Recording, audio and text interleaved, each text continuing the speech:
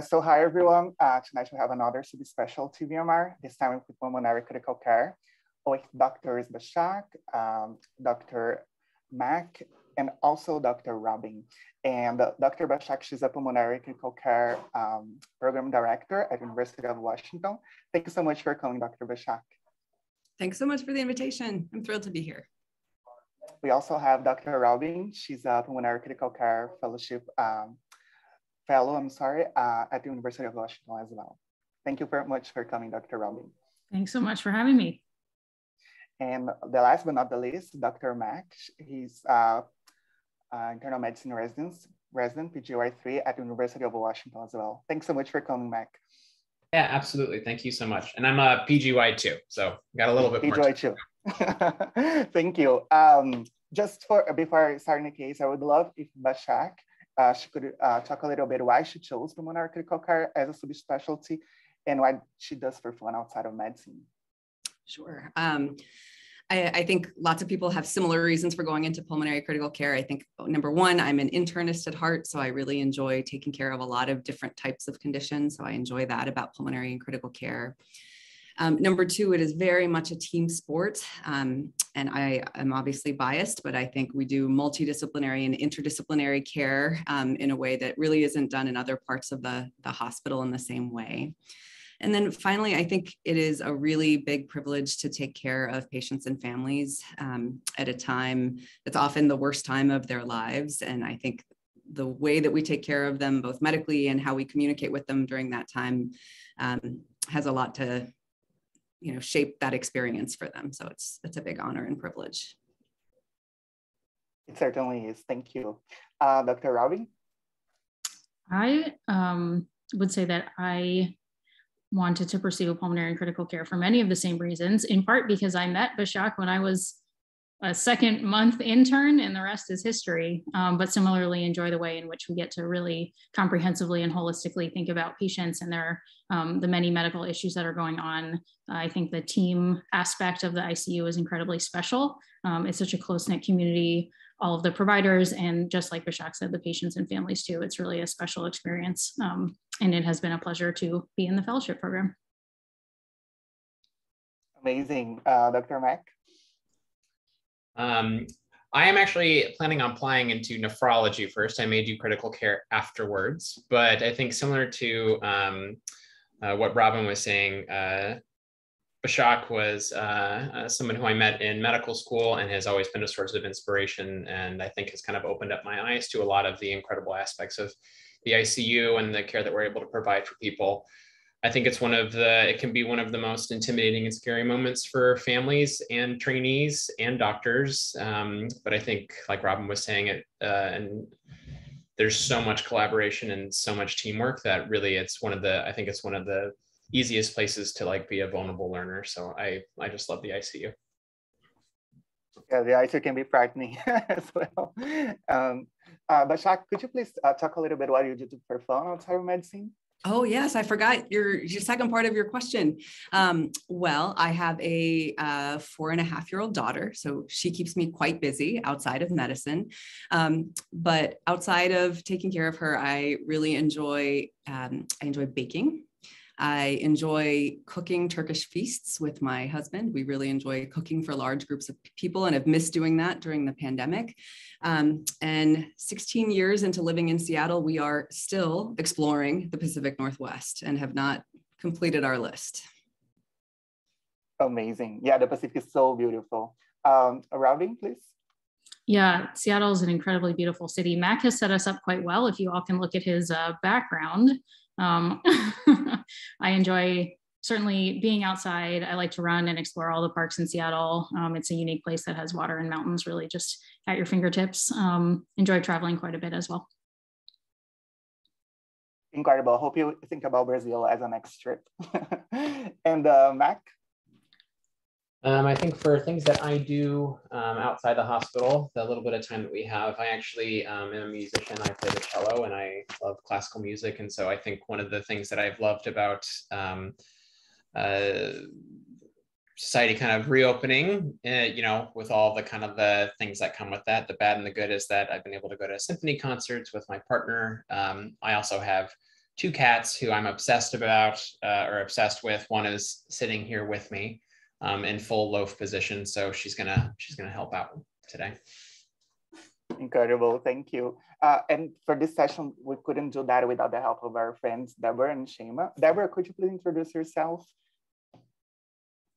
Hi everyone, I'm Deborah. I'm from Brazil. I live, I'm in Argentina now. I live here has 7 years and I'm super excited for today. I love pulmonary cases and let's do it. Shema. Hi everyone, I'm Shema and I'm a 50 medical student from Germany, and outside of medicine, you will find me going to different restaurants and especially going to Korean restaurants. Yeah. Thank you, Shema. Could you please share the screen and then we can start, Mac, whenever you're ready. Yeah. All right, I'll wait for the screen to come up. All right. So our chief concern is going to be worsening shortness of breath, abdominal and leg swelling.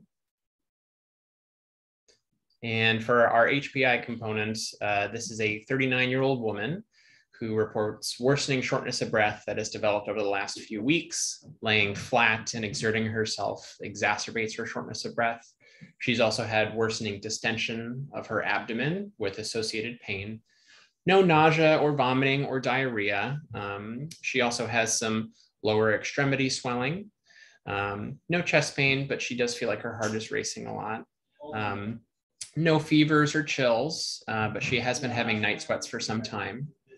She was recently started on a medication, but can't remember what it's called. And then she has been unable to go to the doctor for the last few years. Incredible, thank you, Mac. Robin, what's going on in your minds when you listen to this piece of information? Yeah, I'm already taking some notes for myself. I have a million thoughts swirling. So we have a young woman who, Mac, you didn't mention, we'll get to this. I'm not sure if she had baseline medical issues or just was living her best healthy life and then started to develop these new symptoms.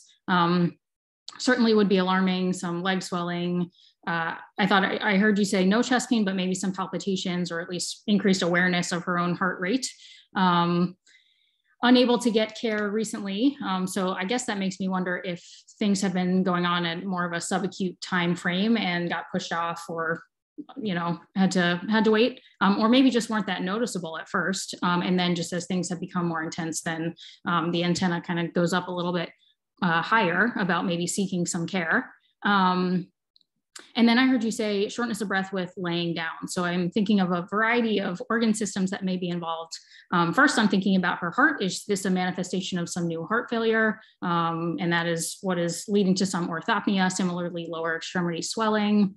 I also thought to myself about, this is a young woman, about some sort of vascular complication, if she's having a clot somewhere that has contributed to edema or some of the cardiac symptoms that she's feeling. And then you really hooked me with this, started a new medication, but doesn't know what. We'll have to dive into that.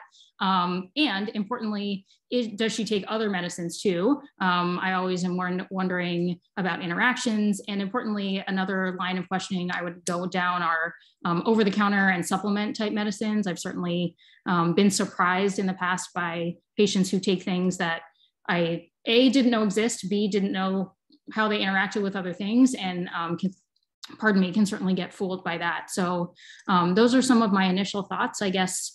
Rounding out some other organ systems that I may want to inquire about. Baseline thyroid disease, this tachycardia maybe could be a manifestation. Similarly the palpitations rather. And yeah, so in a young woman, that's another thought I might have. Incredible thoughts. Thank you, Robin. Basak, anything else to add? No, I agree with everything Robin just said, and I'll call out a few things that struck me as well when I heard this. I think first, in terms of a time frame, this certainly sounds subacute, so I might, think about that a little bit differently than I would something that is acute onset. And then when I heard about the swelling, both in the abdomen and in the legs, the kind of three major categories I think of in terms of organ systems are one, the heart, which could be left heart or right heart. 2, the kidneys, and 3, the liver. So just thinking about big organ systems that might be involved. Completely agree with Robin on keeping kind of a broad differential for orthopnea. We classically think about congestive heart failure, but there's other things that can cause that, including diaphragm paralysis, asthma, obesity. There's a lot of other things that can cause orthopnea. And then the last thing is just, I haven't yet figured out a way to tie in night sweats with these big buckets. When I hear about night sweats, that makes me either think about malignancy or some sort of inflammatory condition, so a multi-system problem that might possibly explain this. So I think the differential is still broad and would want to wait and get a little bit more information. And I'm also intrigued by this medication. Oh, incredible thoughts. Yeah, like every time we see on that question, like this patient started a new medication, you know that the medication is somehow related to the clinical picture. Mac, could you please carry on? Yeah, so I'll kind of, for the next aliquot, I'll go in kind of a different kind of order for it. So I'll start with her social history. So she was raised in Southeast Asia and she moved to Seattle just a few years prior. She does not have a history of tobacco, alcohol, or drug use. She has 3 children, but they're all in their teenage years, and so no recent pregnancies. For her past medical history, she does have a history of latent tuberculosis, chronic untreated hepatitis B virus, and then iron deficiency.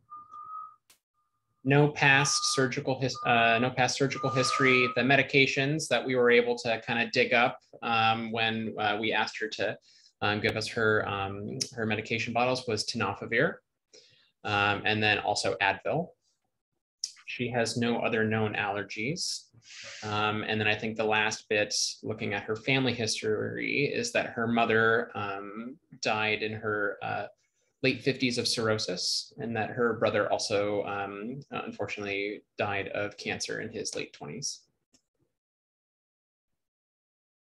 Basak, this new background information of the patient changes your differential somehow? Yeah, I mean, I think there are some of the organ systems we were thinking of may be involved. So there's a family history of liver disease, and she also has untreated hepatitis B.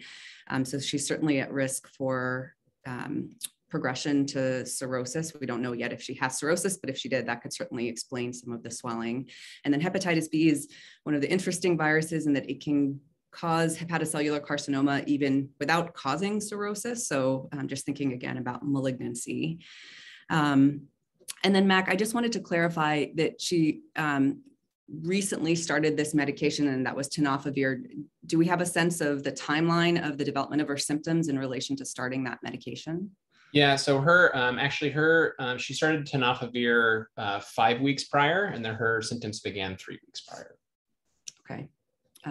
So that's certainly a consideration. All drugs can have lots of side effects. And then I will just add again, because we had renal failure in our differential as well, if she was taking a lot of ibuprofen, that could be contributing too. And Mac, you mentioned latent TB. Was that ever treated? Unfortunately, she doesn't remember if it was treated. Robin, do you have anything else to add? No, I think that's a great summary to start. Certainly the kind of history of some of these more chronic diseases is, I think, really important for us to understand and continue to work hard at gaining any additional past history. Maybe it will come back to her as we continue along in our course here. Thank you. Mac, could you please carry on? Yeah, so for physical exam, she is afebrile. Her blood pressure is 162/94. She is tachycardic at 118. Her respirations are 32, and her oxygen saturation is 81% on 10 liters nasal cannula. For the rest of her exam, for her general appearance, she's a very distressed appearing woman who is sitting upright in bed, unable to speak more than just a couple words at a time. For HEENT, she doesn't have any injection. There's no scleral icterus. For her cardiovascular exam, she does have a tachycardic, but a regular rate. No murmurs, rubs, or gallops. She has 2 to 3 plus lower extremity edema, pitting. And then for her respiratory exam, as I'd said before, so she's speaking in very short sentences, just 2 to 3 words. Her respirations are very labored. You can see a lot of accessory muscle use going on. She has asymmetric and decreased chest expansion on the right. There is dullness to percussion throughout the right thorax, but normal on the left. And then for her auscultation, she has decreased, if not absent, breath sounds on the right. Her left lung sounds were clear, and then she didn't have any apparent tracheal deviation. I really tried to ham up the respiratory exam because I know we're here at Home Crick Care Conference. You're making me nervous, Mac. I know, right? So exciting. I know, right? Oh my God. So then for her abdomen, she has a distended abdomen, and she has a positive fluid wave. It's kind of diffusely mildly tender. And then her neurologic exam is unremarkable. Very detailed physical exam. Thank you, Mac. Robin, do you have anything to share? Yeah, absolutely. I mean, just as I was saying somewhat in jest, but in reality, I'm very concerned about this very ill woman. She is markedly hypoxemic. She's working very hard to breathe and obviously has pathology going on in her chest, which we will dive into both in our discussion and I'm certain in other diagnostics to help us better elucidate what's going on there. But you know, she is certainly in distress. And so the first thing I'm going to be worried about is securing her airway. And that will be my #1 priority before even moving on to the rest of the steps. Dr. Basak, any other thoughts here? Yeah, I am equally worried. So I think step 1, sick, not sick. She's very, very ill. So I completely agree with Robin's assessment on both how sick she is and the priorities in terms of her airway management. And I think, you know, just going back to this history that she has, we're going to obviously get more diagnostics, but just hearing that someone who has spent time in an area endemic for TB, who has latent tuberculosis, who's coming in with respiratory symptoms and night sweats, this might not be TB at all, but this is someone that I would place in isolation and would want to rule out pulmonary tuberculosis. And then the other things that just stand out on her exam are mostly just confirming what we thought based on her history, which is that she does have edema kind of all over. She has fluid everywhere. It sounds like in her lower extremities, she has the presence of ascites. And then based on the outstanding pulmonary exam from Dr. Holmberg, I think she likely has a right pleural effusion. Based on our exam findings, we'll of course confirm that with ultrasound. And that could again be of hepatic origin. Maybe this is that she has liver disease and ascites, and we're seeing translocation across the diaphragm and a right-sided hepatic hydrothorax, or this could be a completely unrelated condition. So I think after she's stabilized, important next steps are going to be evaluating what's going on in her lungs with some imaging and ultrasound, and then ultimately likely sampling that fluid to try to figure out what type of fluid this is that's everywhere in her body. I wonder if you could also clarify the airway precautions that you will be taking with this patient. Would you consider high flow nasal cannula, intubate? How do you go in this case? How would you go? I would proceed to intubation for this patient. Again, she's very hypoxemic. She's in significant distress and already working very hard. And it's going to take us time to think about what's going on and to be able to potentially provide diagnostics that would alleviate her respiratory symptoms. You know, to getting to the bottom of this diagnosis and then treatment is certainly going to take us time, and her safety is going to be our #1 priority. So proceeding to intubation is where I would go. And then I just want to ask one additional question that came up in the chat that I think is a great one. Both Robin and I were concerned about heart failure, and it's going to be really hard to tease out based on what we've heard so far, but I'm curious if there were any other, you mentioned no murmurs, Mac. Did she have jugular venous distension, a displaced PMI, anything else on exam that made you concerned about her heart? No displaced PMI. Her JVP was, I think, probably 9 centimeters at 45 degrees. So I think a bit hypervolemic, but not super red. Someone asks here if you would consider BiPAP before proceeding to intubation. I think in this patient, she is already in such extremis that I think that we really need to take control and do our best to support her in all the ways that we can. I don't think that bilevel would provide sufficient support for her. Yep. Yeah. Totally agree. I think we often reach for bilevel ventilation because we want to stave off something more invasive, but really bilevel ventilation is only going to be indicated for a pretty short list of things: acute hypercarbic respiratory failure, like a COPD exacerbation, acute cardiogenic pulmonary edema, if we thought this is all just heart failure and we just need a few hours for diuretics to take effect, and we'll just support with bilevel at that time. But if whatever is going on is going to take longer to fix than a few hours, we know that we actually do patients harm when we start with bilevel ventilation. So I agree. I think she needs endotracheal intubation.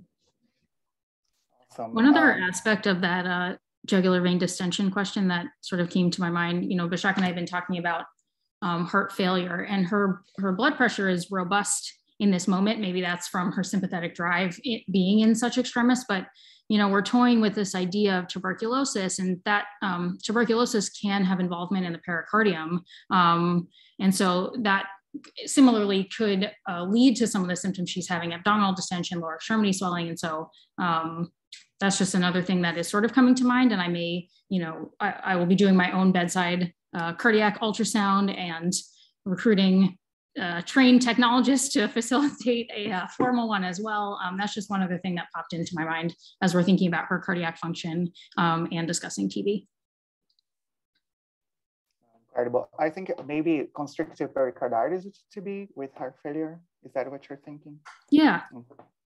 Thank you. I actually have another question. We have many medical students here, and I wonder if you could talk a little bit about the difference between CPAP, BiPAP, you know, and when you use them. Dr. Basak already talked a little bit about BiPAP. Maybe you could talk a little bit about CPAP as well. Yeah. So CPAP and bilevel are methods of non-invasive respiratory support. And CPAP offers a continuous positive pressure. It's delivered to patients through the duration of their respiratory cycle. And so that when we create our settings, there's a number of things we get to select, but importantly, we get to select that one pressure that patients will always receive.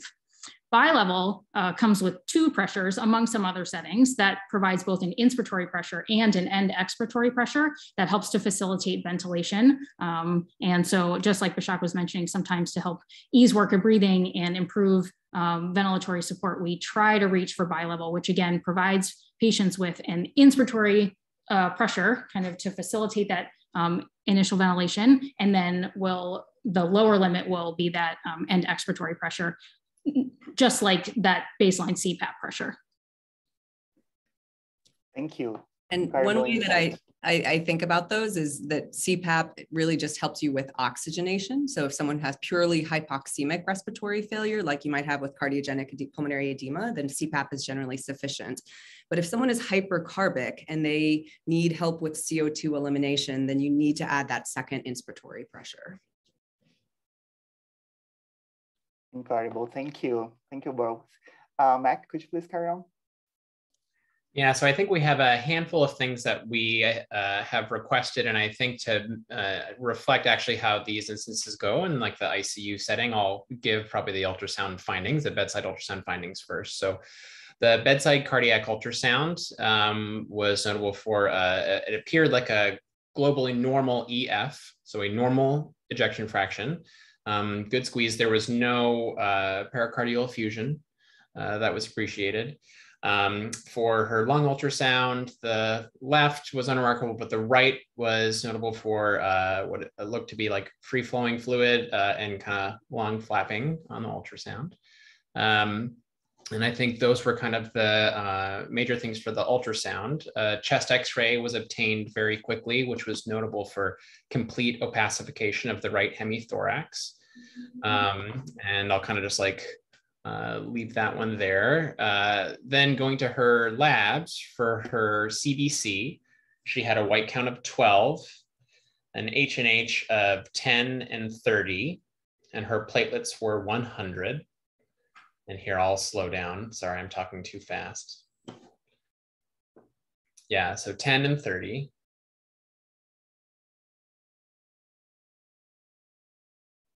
For her chemistries, her sodium was 130, potassium was 4.1, chloride 104, bicarb of 26, BUN creatinine of 19 and 0.36. Glucose was 108. Her calcium, phos, and mag were all normal. Her AST was 77. ALT was 78. Alk phos was 128. T-Billy was 2.2. And her, let's see, her total protein was 7.2. Albumin was 2.7. So I can stop right there, or I can also give more labs. Robin and Basak, did you have things that you wanted to add based off of these initial things, or do you want me to give more studies? I guess one question I would have, and you may not have this information because you mentioned she hadn't engaged with healthcare recently, but I would wonder what her baseline values are for her blood counts. Wondering, you know, like 12 is a mild leukocytosis that may not blow our socks off in another setting, but if her baseline is 4, and this is a big relative jump for her, I'd be curious about that. And then similarly, her platelets are I'm thinking about her liver with her platelets and wondering what her baseline is. Is this a big drop for her? Is this just where she hangs out normally? And then, you know, she's a little bit anemic and wondering if that's her baseline lately as well. Yeah, so I think for her baseline, we were able to dig into the chart. She was last seen like in clinic a couple of years before, I think right after she'd come to the States. And her H&H were stable. Her white count, I think at that time was around like 4 to 6, but nothing else really stood out. There's a piece of information that there was one imaging finding which was done, which is an abdominal ultrasound from 2 years before, which had shown coarse hepatic parenchyma. And then she had a Q gold, which was positive. And then I think, I think those were kind of the other baseline stuff that we had access to. So my thoughts just hearing the story, you know, we started with the ultrasound, but I think when we see complete opacification of a hemithorax, there's 3 things on your differential. Either there's a massive pleural effusion where you might expect kind of the trachea to be deviated away from that side, or there's complete lung collapse, or the person has had a pneumonectomy on that side and they don't have a lung. And based on what we're hearing on the ultrasound findings, it sounds like this is a very large pleural effusion. And I think it's just a good take-home point. We always talk about the tracheal deviation, but Mack, you mentioned she didn't have that on exam, and that's not always present, even when you do have a very large effusion. And then the things that stand out to me from her labs are just that her renal function actually looks good. That was one of the organs we were worried about. And that her anion gap is 0, which I've seen a low anion gap, but I don't know if I've ever seen one of 0 unless I'm doing math wrong in my head. I'm gonna look to the rest of folks. So that stood out to me while everyone is doing some math. And then her liver function, she does seem to have a protein gap. So normally I would expect the total protein to be about twice that of the albumin, and this is a little bit higher. So, you know, you can see that in myeloma and other kind of paraproteinemias.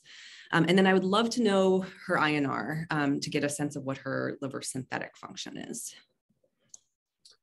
Yeah, so INR is 1.5. And then for some other labs too, BNP of 128, troponin was negative, her lactate was 2.3. And then I actually don't have any more labs. I have some specialty labs if we wanted to talk about fluid studies. I'll add, just because Basak made the point that HIV can contribute to a protein gap as well. I don't know if she's had any kind of routine health maintenance screenings outside of that one clinic visit a couple years ago, but that's just something else that comes to mind when I see a protein gap. At this point, Dr. Basak, what would you be most interested in terms of management for this patient, like in terms of diagnostic tests? What would you be doing in that position? Yeah, so I think we've done the most important thing, which is securing her airway. And hopefully that has taken away some of her distress. And, we'll want to know from Mack how she's doing clinically at this point. It is not uncommon when people are in distress for them to be tachycardic and hypertensive because they have this huge sympathetic drive in the setting of the respiratory distress that they're in. And it's not uncommon that after receiving neuromuscular blockade and being intubated, people can become profoundly hypotensive. So one, I would want to know how she's doing clinically in that regard. And then in terms of management, I think we need to do some more digging. And I think she has fluid in kind of two different spaces that needs to be sampled for us to figure out why ascites is present and why this pleural effusion is present. I think we probably, it just depends on how she's doing clinically. I think you could go after either one. You might start with the a paracentesis and sample that fluid first. And my goal would be to try to figure out, is there a high SAG, a serum ascites to albumin gradient that would make me think more about portal hypertension as a cause for the ascites, or is there a low SAG that might go along with all the other causes of ascites? So that might be the first place that I would start. Incredible. Any other thoughts, Robin? Yeah, that sounds like a great plan. Eventually we'll get to attempting to sample her pleural fluid as well. And then similarly trying to dive into whether this is a transudative or an exudative fluid, which could also give us a clue as to the primary driver of the fluid accumulation. What about the hypertension? Does this ring a bell? Maybe this patient has previous hypertension, it doesn't know. How do you deal with this piece of information? I think Basak made a great point earlier about, she mentioned a lot of NSAID use, wondering if it was impacting her kidneys, but a lot of NSAID use could similarly impact her blood pressure. And so we can get to that a little bit from Mack. And also, what is her baseline blood pressure? But having stood at the bedside in many situations where people are hypertensive, get intubated, and then become profoundly hypotensive, I certainly share in Basak's worry about a significant clinical change.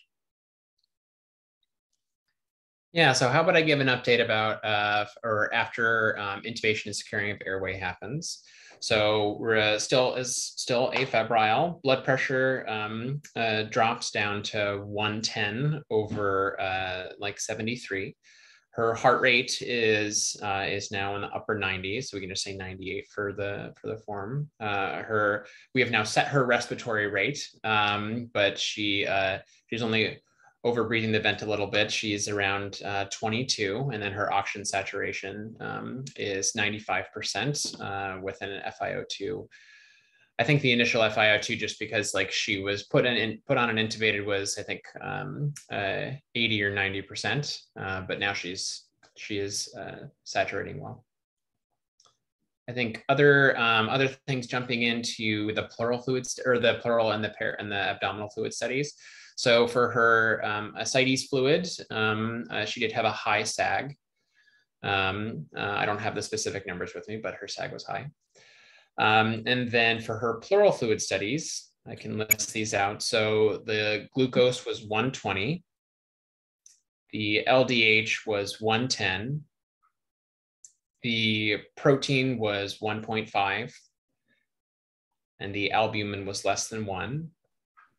And then for her serum studies, which we need to also have, would be her serum LDH was 620. And then her serum protein, as we have, is 7.2. Basak, what comes in mind with this new piece of information? Yeah, so I think I think hemodynamically, she's doing fine. I think this suggests to me that she was hypertensive because she was in profound respiratory distress and likely just had complete collapse of her right lung. And now that we've hopefully aerated some of that lung, now that she's being mechanically ventilated, she seems to be doing okay hemodynamically. In terms of her acidic fluid, so again, hearing it's high sag, this is going to make me think more that this is due to portal hypertension. And it sounds like there's maybe some suggestion of that from the abdominal ultrasound. So certainly she could have cirrhosis related to her underlying untreated hepatitis B. The other thing I would wonder about is whether I would send a cell count and differential off of that, wondering if she potentially has an infected acidic fluid, and does she have spontaneous bacterial peritonitis? So we'd want to know a little bit more studies there. And then I think her pleural fluid looks relatively, and I just want to make sure that I'm right on this. I think that protein was from the acidic fluid. Is that right, Mac? The protein of LDH of 110 and protein of 1.5 for the pleural fluid. Oh, okay. All right. So I would interpret that then as, so her pleural fluid to serum LDH is less than 0.6, and her pleural fluid to serum total protein is less than 0.5, and her pleural fluid LDH is less than 2/3 of normal for the serum. So all of those criteria would fit that this is a transudative fluid, which again would fit with, this is just translocation from her ascites.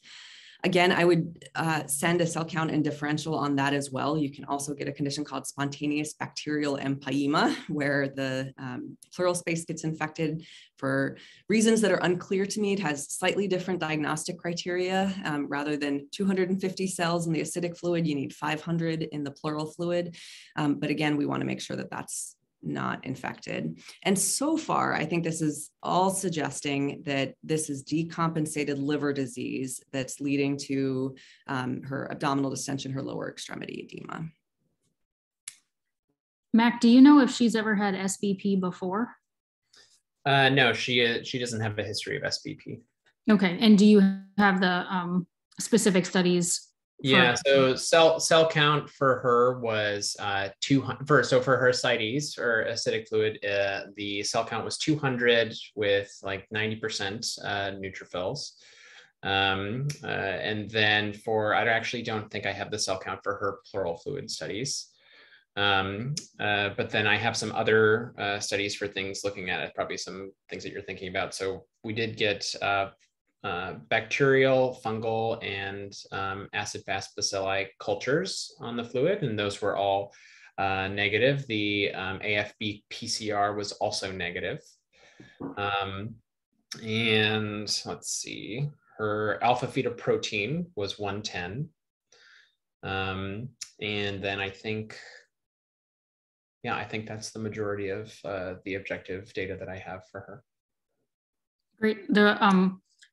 The reason I was asking actually is because, if someone has had SBP before, or, and I'll be honest that I have to look up what the specific number is, but there are markers of people's ascites fluid that if they meet certain levels actually are lower than, and I believe it's the protein is lower than 1, Basak will correct me, 1.5, something like that. That necessitates SBP prophylaxis going forward. And so that's actually what I was curious about, wondering if she should have been on that and wasn't before, or something like that. And now that you have like all the fluids studies on you, where would you go next in terms of management for these patients? Well, I'm wondering, Mac, maybe you can tell us, that fluid accumulation was undoubtedly, both in her abdomen and in her pleural space, was undoubtedly contributing to her respiratory distress. And so I am curious about the volume of fluid that was removed and the way that has changed her hemodynamics and how that's impacted her oxygenation and even her labs as well. Large fluid shifts may have compromised her renal function to some degree moving forward. I'm just kind of thinking a couple steps ahead. And so those are questions that I would have for you. Yeah, I think that's the next, definitely the kind of next logical step to see how she did. So she removed 1.5 liters from her right thorax for her thoracentesis. And her FiO2 requirement went down to 21%, so down to no extra oxygen requirement. She actually was extubated a few hours after that. And then they're actually just did a diagnostic tap of her diagnostic paracentesis. So there was not additional fluid removed from her for her abdomen during the kind of initial step. Okay, great. That's really helpful, because having more opportunity to speak to our patient and learn more about her in a state when she isn't in total extremis is, I am hoping, going to be helpful as well as we move forward. Yeah, I think that the only other things I'm thinking about, so again, I think given that she has latent TB and some systemic symptoms, I don't want to take that off of our list, but TB should cause a acidic fluid that has a low serum to ascites albumin gradient. So that is making that a little bit less likely for me. And similarly, if this was TB pleuritis, I would expect it to be a lymphocytic exudative pleural effusion. We're hearing it's transudative. So I would say HIV is dropping a little bit lower on my list. I am curious as to why she has decompensated liver disease, though. We know she has underlying hepatitis B, but could she have had some new insult? Does she have portal venous thrombosis or some other reason that she could have developed decompensated liver disease? So I agree with Robin. I think we need to talk with her and get a little bit more information and history if we can. And she is a young woman. So as we're thinking very broadly about the liver, autoimmune conditions, other medications, again, herbal stuff that she could be taking. There's a host of other things that could be contributing there.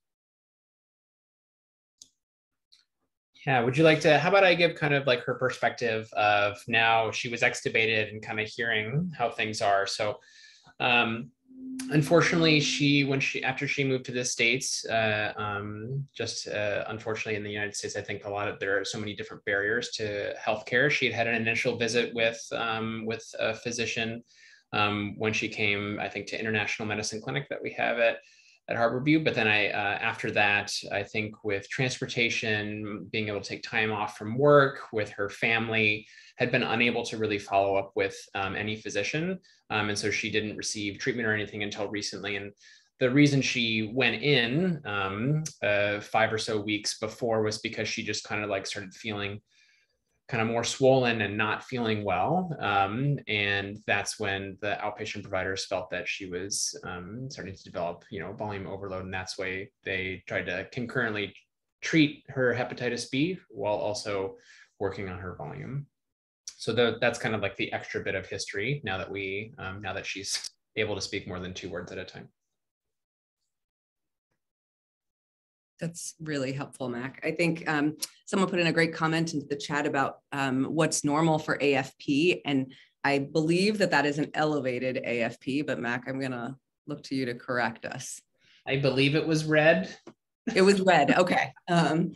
So again, AFP would make us think about hepatocellular carcinoma, which we said can happen, with cirrhosis or even before the development of cirrhosis. And maybe, that could explain some of the B symptoms and the night sweats that she's reporting. So that's certainly something we would want to evaluate for, and we could do that with imaging for face CT or an MRI and get some additional information there. And then I completely agree with Robin. She's a young woman. We know she's had some pregnancies before, but again, we should look for clot. So I would want to write up a quadrant ultrasound and a duplex specifically. And then completely agree about looking for things like autoimmune disease, which could also potentially explain things like night sweats. And Mac, is she by chance on any OCPs? She's not currently on any OCPs. Looking at the studies that Basak was wondering about, vascular imaging was obtained while she was on the inpatient side. So she didn't have any PVTs or any large clots that I think were leading to her decompensation. And there were no apparent masses on ultrasound for her. So someone asks on the question, the chat, like with elevated AFP, could this portal hypertension be from a new hepatocellular carcinoma in the setting of Hep B? Absolutely, Alex. Definitely could be. I agree. I don't think her INR is quite normal. The fact that it is 1.5, it's not as abnormal as we might think for decompensated liver disease, but I think she does have synthetic dysfunction. And we haven't heard about other stigmata of portal hypertension, but I think malignancy is absolutely possible, and that could have been the thing that tipped her over. So it would make sense to pursue that as a next step. Mac, I'm rereading the family history, and you told us that our patient's mother died of cirrhosis and brother of cancer. Do you know the driver of said cirrhosis and the type of cancer? Yeah, I think once we were able to speak with her more, it sounds like a lot of her family had chronic hepatitis B. And her brother actually died of liver cancer, and her mother cirrhosis, presumably from hepatitis B. Okay, thanks. So where would you go next, Robin? Yeah, so I think at this point, it sounds like we've gotten the immediate results from all of our TAPs thus far, but we probably have some of these autoimmune studies that are still pending. I would be involving our hepatology colleagues as well. Really appreciate their input as far as other diagnostics right now. I think we've talked about, as far as imaging, just an ultrasound, but Basak did raise the point that there are other modalities that can be helpful. And so asking ourselves, is there another imaging study that we ought to pursue? Sending off some of those autoimmune studies that will take a little while to come back, awaiting any kind of surprise results on the fluid that's been tapped thus far, are, I think, probably where I'd be starting for right now. Incredible, thank you. Basak, anything else to add? No, nothing else to add. I do think it would be helpful to add cytology to her acidic fluid as well. I don't actually know if this is hepatocellular carcinoma, how often that would show up on acidic fluid cytology, but I would send that test, and then non-invasively, like we talked about, we could do some more imaging to better characterize what's going on in our liver. Thank you. Mac, do you have this piece of information?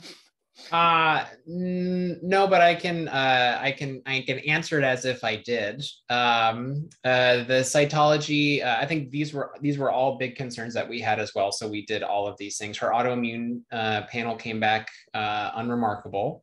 And then for her cytology for her acidic fluid came back with no abnormal cells. The cytology also for the pleural fluid, which was sent, also came back with no abnormal cells.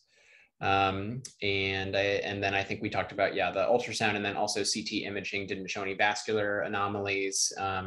No, I think like obvious concerns, I think, for hepatocellular carcinoma or masses within her liver, but it was something that we were really conscious of because of her AFP, and then also her family history and everything happening.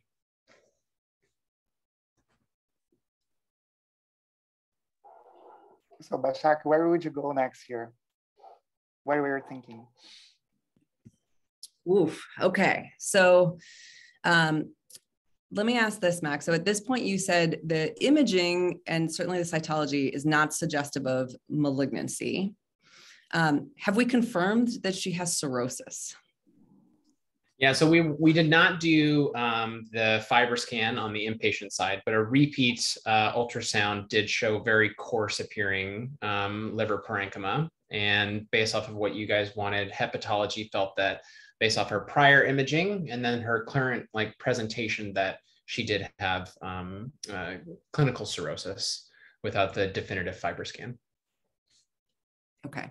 So we do think she has cirrhosis, but there are still some unexplained things. And I would say the things in my mind that are still unexplained for her are, why is she having night sweats? Number one, because I would not expect cirrhosis to cause that.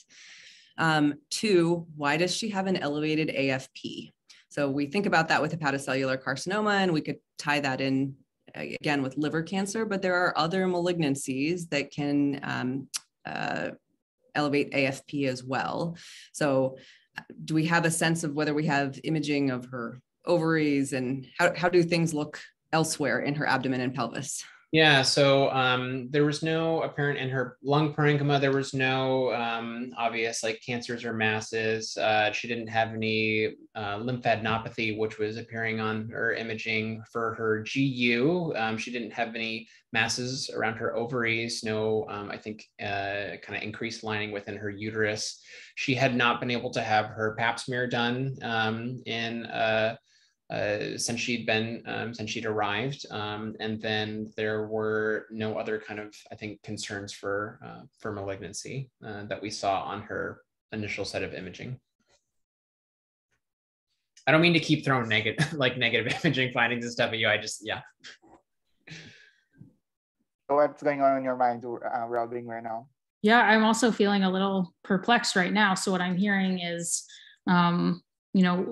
a woman who has cirrhosis came in acutely decompensated, but we're really struggling to identify what the driver of that was. And, one simple contributor could be, I think, Mack, you said that she had a pretty coarse appearing liver several years prior. And so one very simple, at least, contributor to what's going on is just untreated or inadequately treated cirrhosis up until this point. And again, this is at least subacute, maybe even chronic accumulation of fluid, and perhaps she was needing more aggressive management in the preceding weeks to months that she wasn't getting, and so perhaps that was playing a part of what's going on. But to Basak's point again, certainly doesn't explain her night sweats and some of the other lab derangements that are going on right now.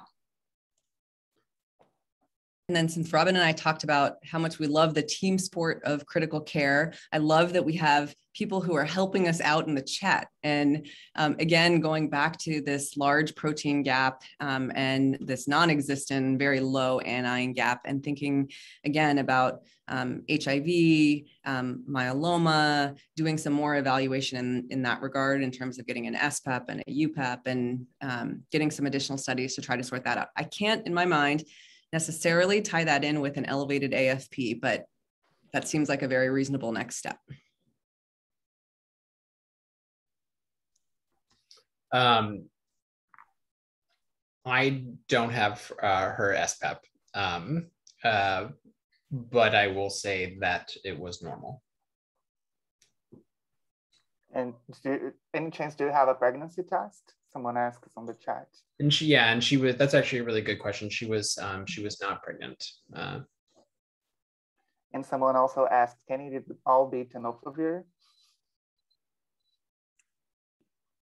So I don't know. When I think about, side effects of tenofovir, renal failure is the big one that comes to mind. And, we use tenofovir to treat hepatitis B. So I don't know that it would necessarily lead to decompensated liver disease, but I don't know. It's not a drug that I prescribe very commonly. So I think that's a great idea to look into that.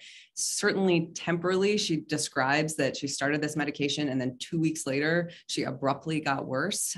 So doing a really good look to see what could be going on with the drug seems like a next step.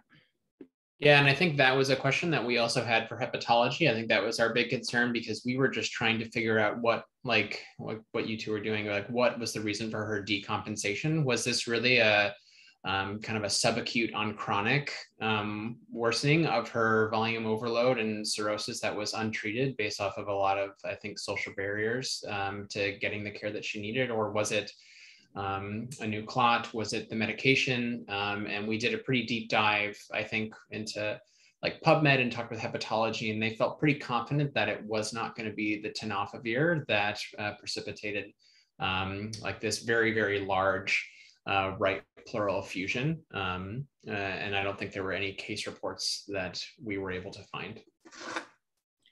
Mack, now that 1.5 liters of pleural fluid was removed, and I imagine, and you mentioned not a therapeutic para, so perhaps I can invoke not enough ascites fluid to make her incredibly uncomfortable or to be, obstructing her lung mechanics or something like that. I'm wondering if that fluid reaccumulated very quickly, if at all. Is her abdomen growing? Is that fluid coming back up in her pleural space? Just to get a sense of Yeah. What that is. So actually what happened is, so initially the thoracentesis was done because I think they were trying to prioritize her hypoxemic respiratory failure to give some relief and allow her lungs to engage in gas exchange.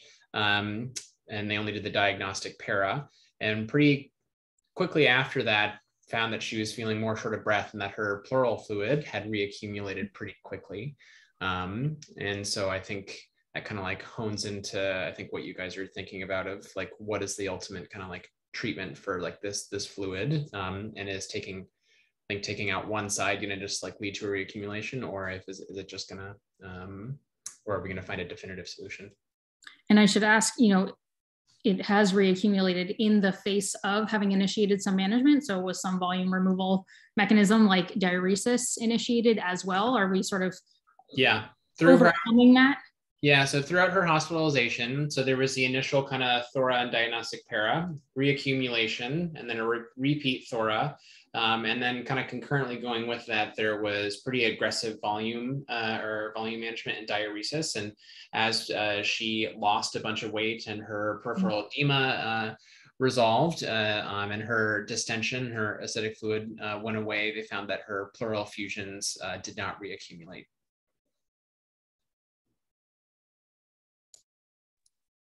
Oh, incredible. Mac, just for the sake of time, could you give us like all the information that you have? And maybe Basak and Robbie can have like an educated guess to what's going on. I have definitely given you all of the information that I have. I have a picture of the chest x-ray if you wanted to see it, but I really have, I think I've given all the information that I have. No problem. Thank you. Basak, Robin, before Mac revealing the pattern diagnosis, do you have any indicated guess, something that you want to share? Yeah, I mean, I think what I would say is, first off, I'm glad she's doing better. It sounds like we have figured out that she has decompensated liver disease. And based on the information that we have so far, we think that it's probably related to untreated hepatitis B. She has a hepatic hydrothorax and has improved with starting diuretics. So we know, at least from the volume overload standpoint, that she's doing better. Knowing that she has decompensated liver disease, in any patient, we would want to screen for HCC. We've done that for her, and it looks like we've exhaustively looked for malignancy in her and have not found it. And then I guess I'm still left with why it is that she has some systemic signs and this elevated AFP. And I think you're just going to have to reveal that for us, because I'm perplexed. I unfortunately, they actually didn't fit into any kind of clinical syndrome for it, and so that I'm not kind of hiding something behind a curtain for you guys for that. And I think she's been engaging in outpatient care to just kind of continue monitoring, because I think hepatology is making sure that the alpha fetoprotein isn't going to be reflective of an HCC that pops up at another point. That was right in line with their thinking. Oh, incredible. Thank you, Mac, for presenting this case. Robin, Basak, before we moving on to teaching points, do you want to share something like something that we should take away from this case? I think, this case really highlights, an appreciation and respect for the many barriers that are present in our world as far as receiving routine care, healthcare maintenance, and staying up to date on even known medical problems, let alone new medical problems. It is heartbreaking that it took really this extreme decompensation and the severity of her symptoms to enable her to re-engage with us and to get care again. And so I know all of us, each and every one of us, will be working toward improving our system and trying to make care more accessible to others. But I think this case really highlights that point. Incredible insight. Thank you for sharing. Basak? 100%. I mean, I just want to amplify everything that Robin said. That is what stands out to me. This is a young woman with a condition that we could have anticipated. She has hepatitis B, which we know leads, untreated, can lead to cirrhosis, lead to malignancy. And I think this very much does reflect a failure of our healthcare system, that this resulted in an ICU admission and critical illness for this patient, for her to get diagnosed with something that, you know, hopefully could have been prevented entirely. I just want to thank you, Basak, Robin, and Mack for coming. It was such an educational session. We learned so much from you all, and thank you very much. And to finish us off, maybe Deborah, can you share your teaching points? Hello, everyone. It was a really good discussion and case. Thank you for being with us on this Monday. And going for the teaching points, at first we're going to look for the red flags like palpitation, swelling, if the patient take medication, supplement, and look for the time. Because if in this case, like could be subacute, that can get more intense. And the differential diagnosis could be heart failure, a vascular complication, a thyroid, a TB, and then we thought about the liver, that because of the risk of cirrhosis from hepatitis B that can cause the hepatocellular carcinoma, plus that the patient had the history of the cancer with the family. And the intubation in this case was indicated because of the hypoxemia, and the diagnosis could take some time, and the hypertension that the patient presented can be from the respiratory distress. And then after the intubation, the patient can present the hypertension. And we had a good differentiation about CPAP and BPAP, that the CPAP, it's non-invasive respiratory device and continuous PEEP that helps with the oxygenation. And the BPAP is suppression, respiratory and expiratory pressure, and helps with the CO2 eliminations.